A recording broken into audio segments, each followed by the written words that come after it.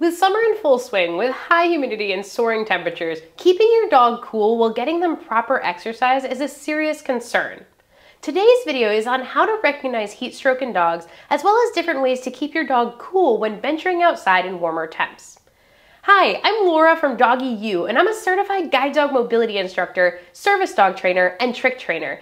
In today's video, I'm going to give you tips for keeping your dog cool, including gear recommendations and special treats to help them cool off and mentally engage them, as well as important tips for exercising your dog when the temperatures rise. Hot weather can be a serious problem for dogs, and some of these tips can literally save your dog's life, so you're going to want to stick around to the end. Alright, let's get started. Recognizing signs of heat stroke.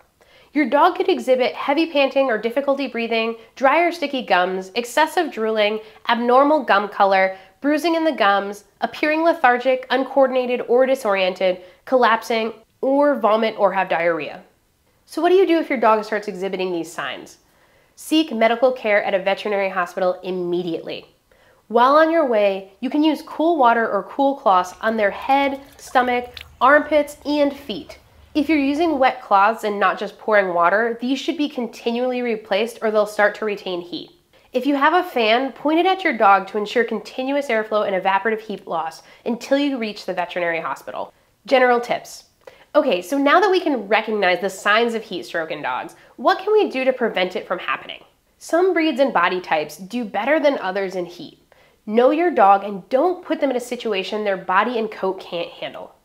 Always carry more water than you think you'll need. If you travel with your dog frequently and it's within your budget, I highly recommend picking up a cheap car freezer where you can store frozen treats for your dog, as well as ice packs and cold water to help cool them and yourself down in warm weather. You can check out the one that I travel with down in the description below. Always park yourself in the shade when available, whether that's at a picnic or an outdoor event, or if you're hanging out in the car. If there isn't shade available, bring a pop-up tent and make your own. Another simple but occasionally overlooked part of the cooling equation is properly grooming your dog. If your dog has lots of dead hair trapped in their coat won't be able to efficiently regulate heat, so make sure you're brushing them frequently to remove trapped hair. Keeping them at a healthy weight can also help them regulate their body temperature. Consider investing in a pressure-activated cooling pad that you can put in the crate or on the ground. Give them access to a bowl of cool water at all times. If they're in the yard, get them a kiddie pool that you can keep out of the sun or throw ice cubes in to keep it cool. If your dog is timid about going into the kiddie pool, make sure you introduce them slowly with just an inch or two of water to start. Give them lots of treats for exploring this new obstacle, and you can even build a small dirt ramp or a step to get inside the pool if they're nervous about jumping in. Dark dogs can be more sensitive to direct sunlight as their coat can absorb it more quickly and raise their body temperature. I have one primarily black dog, and for that reason I use a swamp cooler. While they're less effective in humidity due to them working best with evaporative cooling, anecdotally I've found that regularly re-wetting and wringing them out, as well as the light material that keeps the sun off the dog's coat, can be incredibly helpful for a dark colored dog.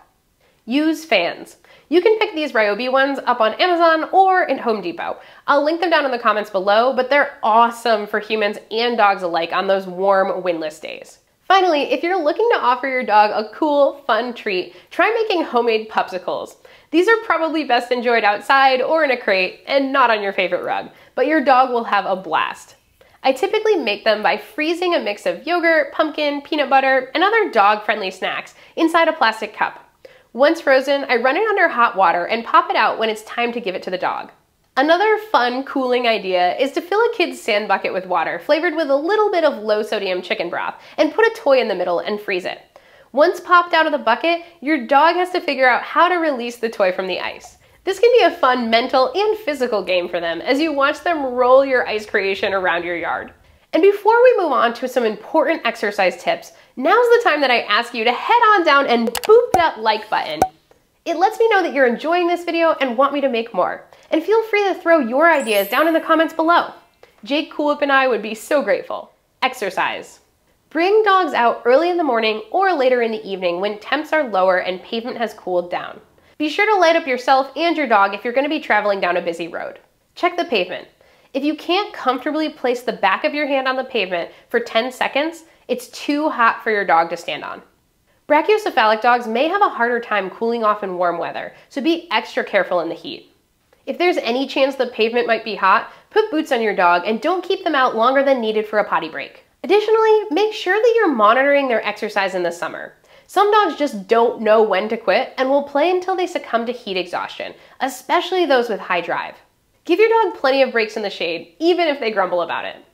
Also, be careful of water intoxication. While playing in the water can be a great way to exercise your dog in the summer, overdoing it can cause them to drink too much water too quickly, which disrupts the balance of electrolytes in the dog's body, which can cause a disturbance in brain function and lead to brain damage, heart failure, or even death. It's serious. Enforcing a break every few minutes can help you monitor their water ingestion. If you're not sure, stop water play. And remember, if it's just too hot to exercise outside, exercise your dog inside by working on your obedience, training a new trick, or giving them a food puzzle enrichment toy. You can find a list of videos in the description below to show you my favorite puzzle toys to use to keep your dog mentally stimulated, as well as videos with step-by-step instructions for easy tricks to teach your dog. Summer can be an awesome time for you and your pup, full of lots of adventures and lazy evenings in the yard. With these tips, you can keep your dog safe and healthy in the hot summer weather. And if you like this video, you're gonna wanna watch this one too, so you should click on it now. You all have an awesome day and happy training.